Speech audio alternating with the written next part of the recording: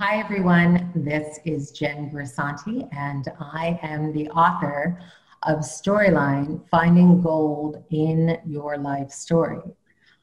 A large part of my brand is understanding how to fictionalize your emotional truth in the stories that you tell. And with this emotional truth, I have developed some tools, and I want to talk with you in this video about these tools.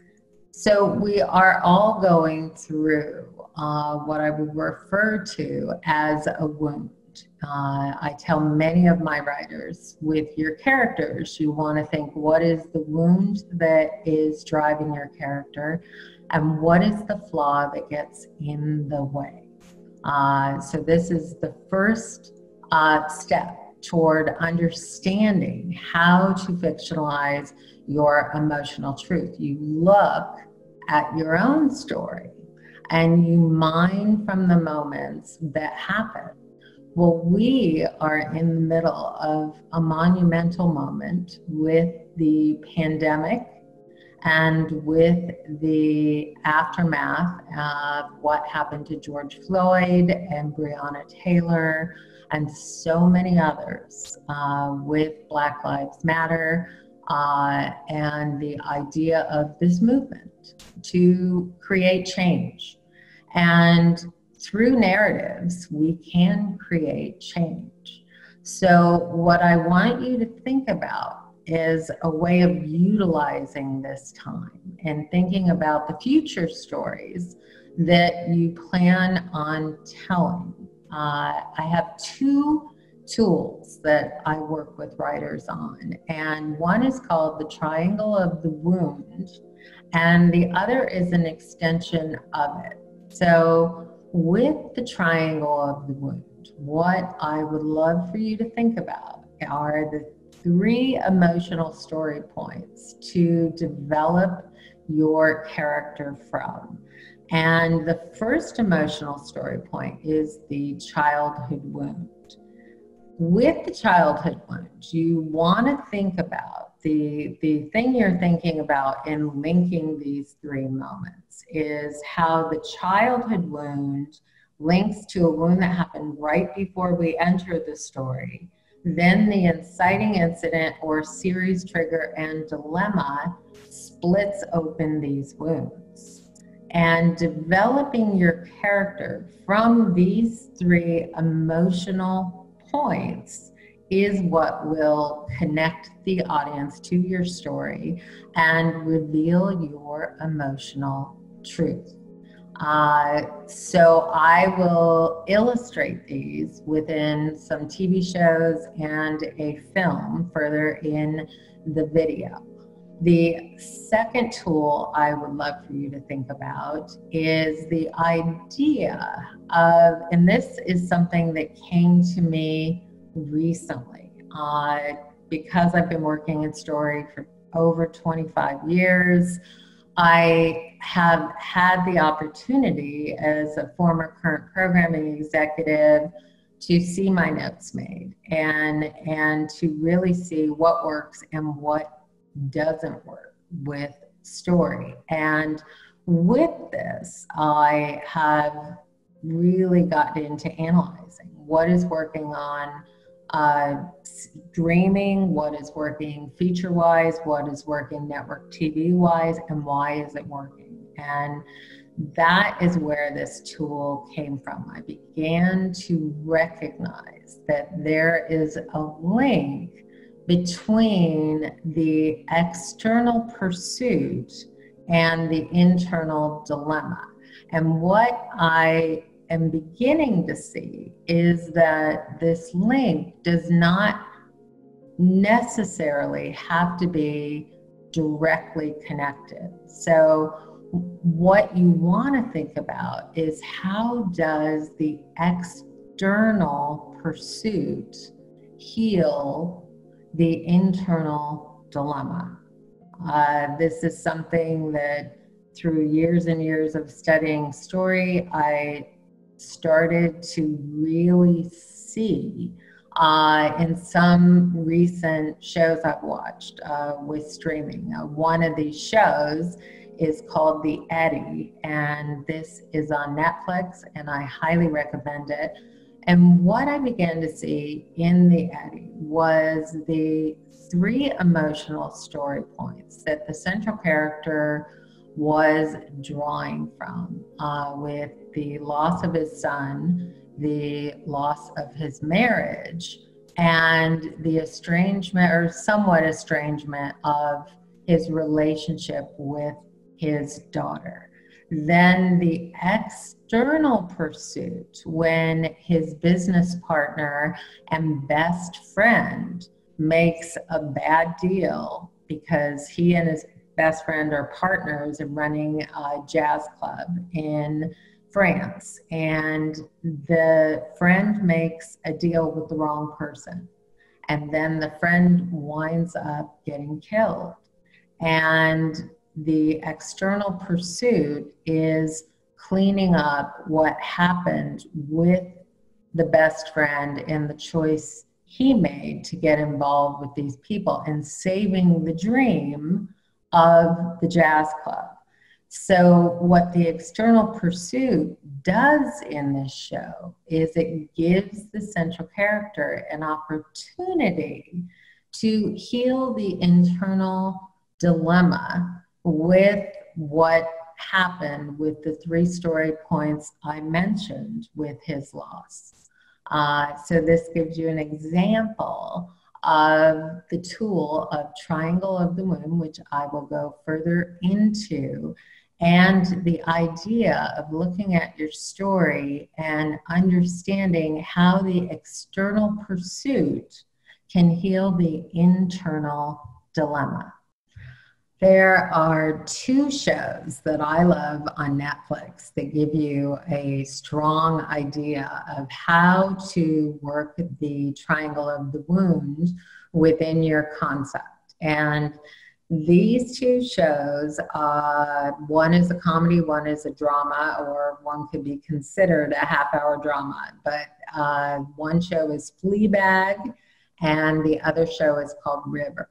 And both shows are on Netflix. So with Fleabag, what I want you to think about with the triangle of the wound. Now in Fleabag, we don't know what the series trigger and dilemma is until the very last scene. And this is a very non-traditional structure. However, what we see in the opening is we see the flaw, which is Fleabag's promiscuity. And this stems from the wound of the emotional abandonment of the father. And we see this illustrated when Fleabag goes to visit her father and has to ask for help. It becomes very apparent what the childhood wound is in a single scene. And then the wound that happens before we enter the story is Fleabag went through a tremendous loss with her best friend. And through the 6 episodes, what we will learn is that Fleabag's flaw with her promiscuity contributes to that loss. Then the trigger in the story happens when Fleabag gets rejected to get a loan. And with this rejection, it is the idea of the death of the dream, because her and her friend who she lost before she enters the story, Boo, made a pact that they will never have to ask anyone for help.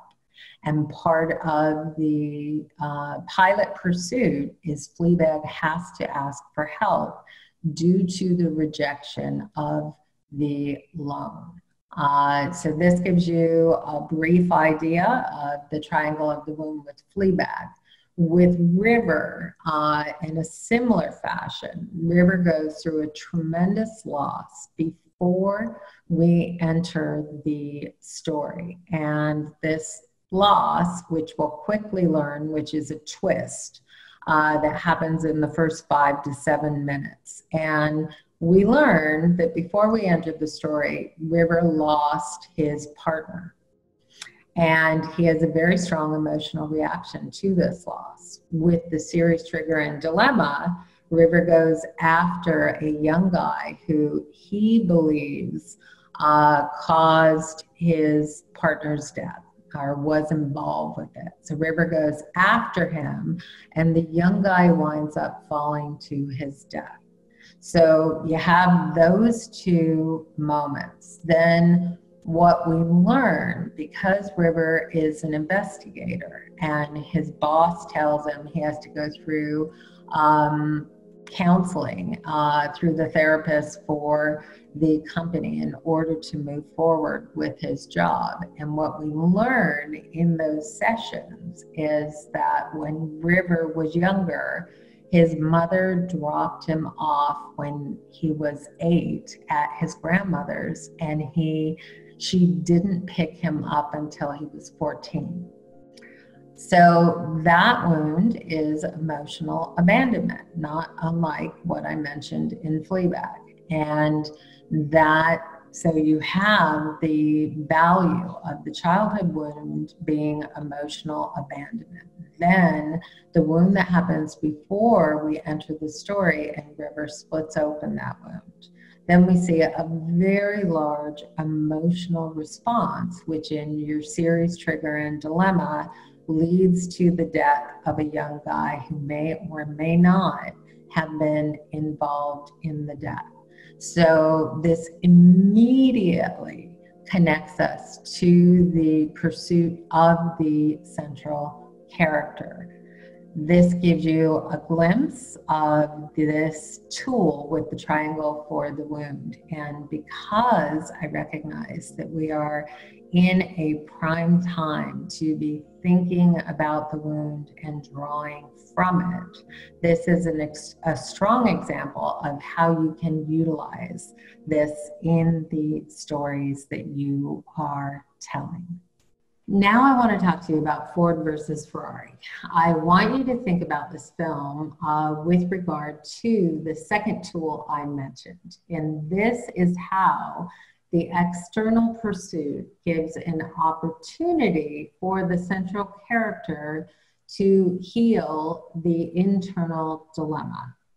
In Ford versus Ferrari, we learned that the central character, Shelby, had won the Le Mans. He was the only American to win it. We see him in his heyday. Then we see him at the doctor's office, and due to an elevated heart rate and a closed valve, the doctor tells him that he can no longer race. So the idea of the dream going up in smoke. Then we get introduced to Ford Company and Henry Ford II, and the idea, the dilemma they're facing in that their competitors are outselling them. So Ford wants one of his employees to come up with a grand idea in order to keep their job. So we're looking at that dilemma. We're looking at what Shelby went through. Then we see Shelby with a new driver that he is working with. And we learn that Goodyear no longer is going to be a sponsor for Shelby and this driver, Ken Miles. We learn that Ken Miles has a big temper. And so Shelby needs to get a new sponsor on board in order for Ken to be able to race and win. And this is a way that is keeping Shelby's dream alive. We learn that Shelby it was quoted that after Shelby retired, which was right after he won the Le Mans, that he lost his nerve. So this gives us an idea of the wound and the pursuit when Ford ends up losing the deal through Iacocca with Ferrari, Ford tells them that he wants to build a race car and he wants the best engineer and the best drivers. And this opportunity, which is the external pursuit, gives Shelby a chance to solve the internal dilemma. So this movie is excellent. I could go so much further into this, but I just wanted to give you a general idea of how to look at two of my newer tools as they apply to story. My main intention is for you to learn through the wound that we are all currently going through, that you can utilize the wound in order to change the narrative. And for all of us to move forward from what is going on, we need storytellers like you to utilize the wound to change the narrative so that we can go through a shift and move in a better direction. I want to thank you so much for joining me, and I hope that you are utilizing your emotional truth and adding fiction to it in the stories that you tell. Thank you so much.